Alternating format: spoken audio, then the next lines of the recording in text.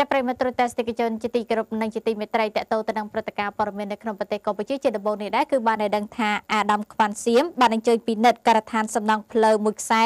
ក្រវ៉ាត់ព្រំដែនកម្ពុជាឡើងចាប់ពីដងក្រឡរហូតដល់អូតាងៅគណៈប្រតិភូដែលដឹកនាំដោយអាដាមនេដាមស្នេហ៍ខ្វាន់សៀមអគ្គមេបញ្ជាការរងកងយុទ្ធពលខេមរៈភូមិន្ទនិងជាមេបញ្ជាការបញ្ជាការដ្ឋានវិស្វកម្មបានអញ្ជើញចុះត្រួតពិនិត្យការដ្ឋានស្ថាបនាសំណង់ផ្លូវខ្សែក្រវ៉ាត់ព្រំដែនកម្ពុជាឡាវចាប់ពីដនក្រឡរហូតដល់អូតាងាវស្ថិតនៅទិសខេត្តស្ទឹងត្រែង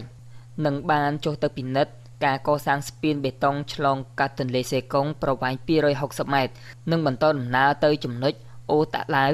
អូអាឡៃនិងអូតាងាវពិសេសគឺបានសួរសុខទុក្ខនាយទាហានរងពលទាហាននៅក្នុងកងពលតូចថ្មើរជើងលេខ128និងកងកម្លាំងវិស្វកម្មដែលកំពុងបំពេញភារកិច្ចនៅទីនោះដោយអាដាមនេដាមស្នេហ៍ខ្វាន់សៀមបានមានប្រសាសន៍ថាក្រោយពេលទទួលបាននូវបទបញ្ជារបស់សម្ដេចតេជោហ៊ុនសែននាយករដ្ឋមន្ត្រីនៃព្រះរាជាណាចក្រកម្ពុជាបញ្ជាការដ្ឋានវិស្វកម្មអគ្គបញ្ជាការបានចាត់តាំងកម្លាំងនិងមធ្យោបាយគ្រឿងចាក់ចំនួន4កងឯកភាពចាប់ផ្ដើមស្ថាបនាផ្លូវយុទ្ធសាស្ត្រព្រំដែនកម្ពុជាឡាវចាប់តាំងពីឆ្នាំ2015មកទល់នឹងឆ្នាំ2017នេះដោយស្ថាបនាពីចំណុចដងក្រឡមកដល់ចំណុចអូតាងាវនេះសម្រាប់បានប្រវែង180គីឡូម៉ែត្រដែលបានបង្កលក្ខណៈងាយស្រួលឲ្យកងទ័ពបានឈរជើងដើម្បីការពារនៅអធិបតេយ្យភាពបូរណភាពទឹកដីរបស់យើងហើយយើងអាចរៀបចំជាភូមិផ្ទះសម្បែងឲ្យគ្រួសារទ័ពនគរបាលមុនគេបង្អស់ឥឡូវចាប់ផ្ដើមធ្វើហើយទាំងនេះគឺហៅថាខឿនការពារជាតិដ៏រឹងមាំគឺពឹងផ្អែកទៅលើប្រជាជនដែលមិនចេះរីងស្ងួត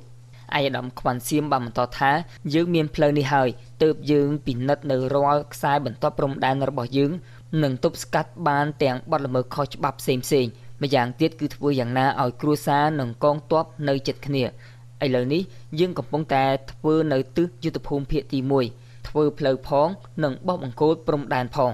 យ៉ាងណាក៏ដោយអាដាមក៏បានកោតសរសើរដល់កងកម្លាំងប្រដាប់អាវុធទាំងអស់ដែលបានពុះពៀរាល់ឧបសគ្គគ្រប់បែបយ៉ាងឆ្លងកាត់ភូមិសាស្ត្រដ៏លំបាកសម្បូរដោយព្រៃភ្នំ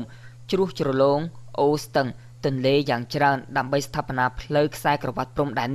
នេះគឺជាវីរភាពប្រកបដោយឆន្ទៈមោះមុតអង្គអាចក្លាហានបង្កើតបាននូវស្នាដៃជាប្រវត្តិសាស្ត្រទុកឲ្យមនុស្សជំនាន់ក្រោយការកសាងសំណង់នេះគឺជាសំណង់ប្រវត្តិសាស្ត្រដែលពុំធ្លាប់មានទាល់តែសោះតាំងពីសម័យអាណានិគមបារាំងប្រគល់មកឲ្យព្រះរាជាណាចក្រកម្ពុជាគ្រប់គ្រងសមិទ្ធផលទាំងនេះបានបង្កលក្ខណៈងាយស្រួលឲ្យកម្លាំងប្រដាប់អាវុធនិងប្រជាជនយើងត្រួតពិនិត្យនិងការពារបានគង់វង្សនៅអធិបតេយ្យភាពបូរណភាពទឹកដីប្រកបដោយនិរន្តរភាពយូរអង្វែងនិងឈានទៅអភិវឌ្ឍវិស័យផ្សេងទៀតនៅតាមព្រំដែននិងអភិវឌ្ឍនៅគោលនយោបាយរបស់រាជរដ្ឋាភិបាលដែលបានខិតខំកសាងព្រំដែនកម្ពុជាជាប់ជាមួយនឹងប្រទេសជិតខាងឲ្យក្លាយជាព្រំដែនសន្តិភាពមិត្តភាពសហប្រតិបត្តិការនិងការអភិវឌ្ឍលើគ្រប់វិស័យអាយដាមក៏បានផ្ដាំផ្ញើដល់កងកម្លាំងវិស្វកម្មទាំង3កងឯកភាពត្រូវខិតខំប្រឹងប្រែងទៀតទាំងការសាងសង់ស្ពានគឺត្រូវអនុវត្តឲ្យបានត្រឹមត្រូវតាមបទដ្ឋានលក្ខណៈបច្ចេកទេសសម្រាប់ឲ្យលឿនចំពោះការស្ថាបនាផ្លូវដូចជា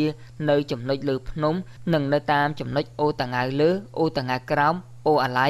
និងអូតាឡាវត្រូវធ្វើយ៉ាងណាធានាឲ្យបាននៅការដឹកជញ្ជូននៅរដូវវស្សាឆ្នាំ2018ខាងមុខ